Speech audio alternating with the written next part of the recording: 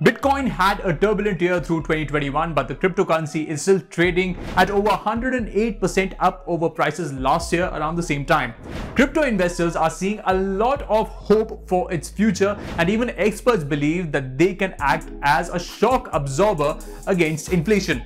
Now, inflation is generally considered to be a positive attribute of a healthy economy, but it is leading to a lot of market participants turning their hard-earned money into a store of value investments like stocks, bonds, gold, and more recently, cryptocurrency. What is holding back a lot of investors from trusting crypto with large portions of their savings? It is volatility.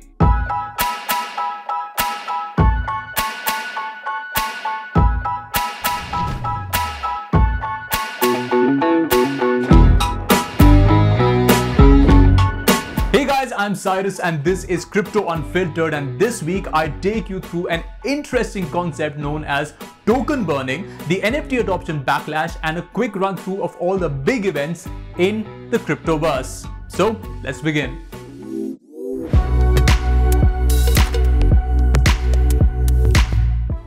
If you are new to cryptocurrencies, I'm sure the phrase coin burn might have you scratching your head wondering why someone needs to burn the coins. Simply put, coin burn is a process where miners and developers remove a certain amount of coins from circulation. It is a process of destroying the coin so that it is not available for further use, trading, or otherwise. The developers and miners send the coins to a specialized address whose private keys are not accessible. They then publish a proof of burn algorithm to the market to allow investors to cross-verify what they've just done.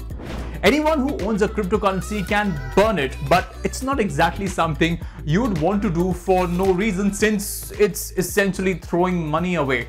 Yeah, most of the time it's the developers of a cryptocurrency who decide to burn a certain amount. Coin burning reduces the supply, making tokens of that particular cryptocurrency scarcer. The scarcity can lead to an increase in price and benefit investors. One burn event of sorts that did catch a lot of attention is when the developers of Shiba Inu gave half of the supply of SHIB tokens to Vitalik Buterin, the co-founder of Ethereum blockchain, in 2021. He promptly burned 90% of those tokens and donated the rest. Can a whale account one day burn a lot of coins to shoot up its value? Who knows? But these are hypothetical instances one should not worry about a lot, at least for your crypto's sake.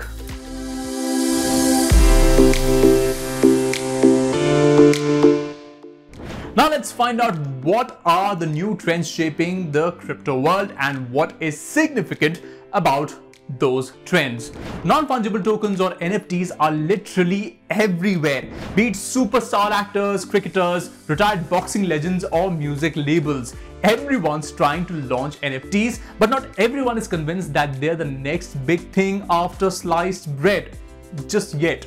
As social media giants like Twitter and Facebook bet big on crypto and start hiring dedicated teams to look into developments, users of the community-driven platforms like Discord aren't very happy about where all of this is headed. Discord CEO Jason Citron recently took to Twitter to post a screenshot of the company's app testing support for Ethereum-based wallets like MetaMask and Wallet Connect. Unfortunately, the post backfired, with many users in the community criticizing the decision vehemently. Within days, Citron backpedaled and said that Discord has no plans of integrating NFTs and crypto just yet, despite its internal build. Similarly, another popular Twitter alternative in Mastodon tweeted out that the platform isn't planning to take to the NFT or crypto for monetization anytime soon, a move that was immediately lauded by its users. Clearly, the sentiment is mixed when it comes to NFTs. Whether or not they have a bright future in the crypto ecosystem is something we'll find out in the days to come. Till then, would someone be interested in buying my NFT? It's on sale, by the way.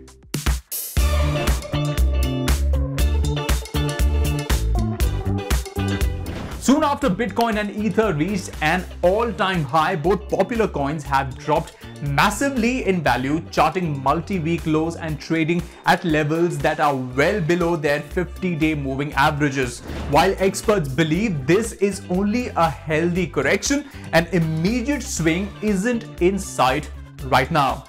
Ripple, Cardano, Dogecoin and Shiba Inu all made similar losses as global crypto market capitalization sees a considerable slide of 15% over the past 7 days. Elsewhere, the metaverse is keeping its bullish momentum. Metaverse tokens and gaming tokens seem to be a lot in the news recently. Mana, the virtual currency in Decentraland, rose by 45.6% in the past 7 days. Sand, the native cryptocurrency of the metaverse platform, the Sandbox, has rallied 85% since its launch earlier this week to a new record high.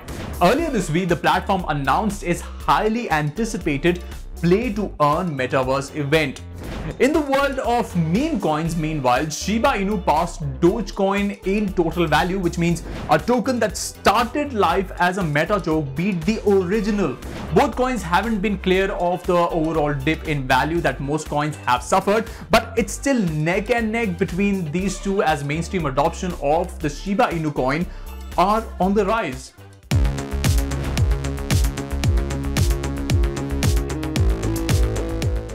Time to look at how major tokens are performing, because as an investor, you need to keep an eye out on details like these. If we look at our crypto tracker for the week, we can see that Bitcoin is up by 1.41%, while Ethereum has dropped by 2.31%. Both Cardano and Dogecoin have suffered a drop of 0.20% and 2.35% respectively, while Tether is up by 2.01%. Crypto's future in India is yet to be decided, as the Indian government still has to take a call about regulation policies, and there has to be a lot of chatter coming about in recent days. So don't worry, we will be keeping you updated about all that is happening in our future episodes.